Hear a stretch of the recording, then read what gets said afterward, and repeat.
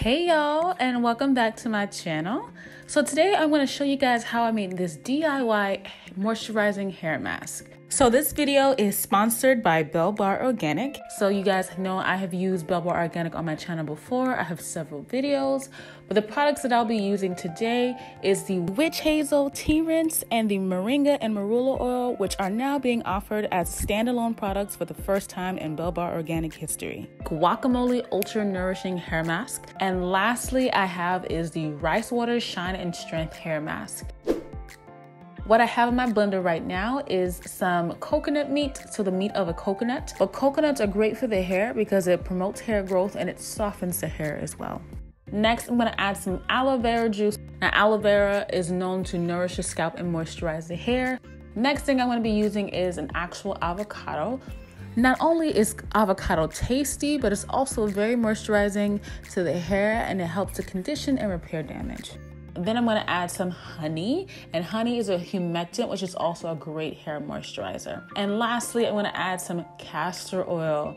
Now, castor oil also moisturizes the hair and it promotes hair growth. Once I got it all mixed into my blender, I'm gonna blend it all up.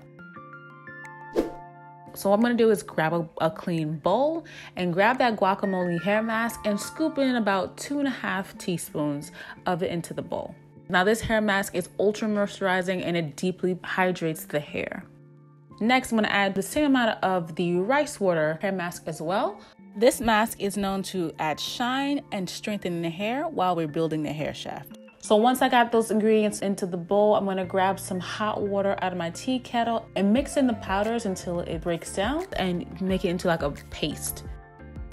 And then once I like the consistency, I'll then add my mixture that I made in the blender to the bowl. And then I'm gonna mix all the ingredients together, and that is going to be my DIY hair mask. Super moisturizing, but also has some good elements of strength. So the last thing I'm gonna do is grab a strainer to strain my deep conditioner just to make sure there are no particles left behind in the mixture. And this is what you shall have. So the last thing that I'm gonna make is the tea rinse. Now the tea is known to reduce product buildup, diminish clogged hair follicles, and remove excess oils. So what I'm gonna do is add about 3 teaspoons of this tea into a bowl and grab a measuring cup and measure out 1 cup of hot water to the bowl. And then what I'm gonna do is actually allow this tea to sit in overnight because I wanna be able to reap all the benefits of the tea. And the next day, this is what it should look like. So now the mixture is completely brown. As you can see, the tea has really gotten some time to really sit and seep all that goodness out of the tea. So I'm just gonna strain the tea and then pour my mixture into a smaller container so that it makes it easier for me to add it to my hair when I'm in the shower. So now I have my DIY hair mask and my tea rinse. So all right, I have just finished washing my hair, and so my hair is in this towel. What I do have is my deep conditioning mix that I made and I put in this small container. I hope it is mixed well enough and that I don't get pieces stuck in my hair, but you know, we're gonna find out. So I'm going to take this portion and pin it up, and then take these twist here and pin that up. I'm gonna start off with the back section. This is what my hair is looking like. So I'm gonna take that mixture right here and I'm gonna apply it all over that section of hair. Once I have that section nice and coated, I'm then going to twist it back up and then twirl this twist into a bantu knot. Like that. And then I'm gonna continue with the rest of the process.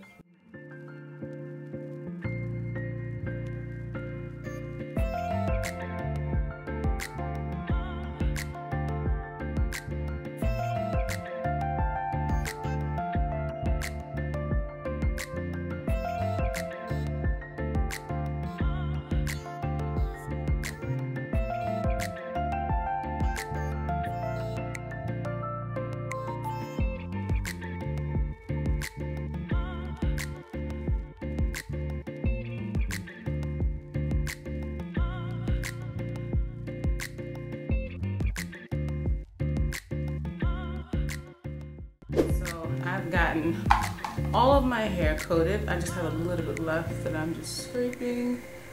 I've got that all applied all over my hair. I'm going to then grab a disposable shower cap and apply that over my hair like this. So just be careful that when you're doing this mix yourself, that you're very careful when applying it, because it's all over me and it splatters all over my floor. So I'm actually gonna sit under my bonnet dryer and allow my hair to deep condition for about 15 to 20 minutes. Then I'm gonna rinse out the deep conditioner out of my hair and then come back and show you what my hair looks like afterwards. So this is me in the shower rinsing out the hair mask. Once that mask is completely removed, I'm then gonna grab my tea rinse and apply it all over my hair. And then squeeze out the excess water and then head back for styling. All right, so I am out of the shower. It took me a lot longer to rinse out the particles from the coconut in my hair.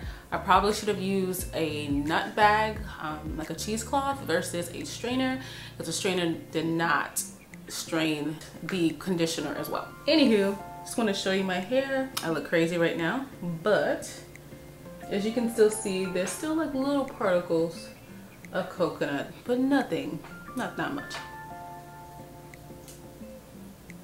So, but my hair does feel moisturized, just really nice. I'm gonna take out one of these braids I can show you. This is what I'm working with. All right, so I'll be back once I'm done styling. So hey you guys, it's the next day. So I wanted to share with you all what I ended up doing to my hair. So my hair is actually a stretched wash and go. So I styled my hair using my homemade flaxseed gel. Afterwards, I set it and by diffusing my hair with my blow dryer, and then I stretched it using the banding method. The last thing I wanted to do was apply some oil to my scalp. So in the package that I received, I did get some of that soothing sensitive scalp oil. Now the soothing sensitive scalp oil, it's meant to help soothe the scalp by calming down any irritation that you may have. So I'm gonna just fill it in, take one, whatever you call vial, I don't know what you call this thing, but I'm just gonna apply some on my scalp and smooth that in. Make sure to get into the front. So now I'm just gonna rub the oil into my scalp.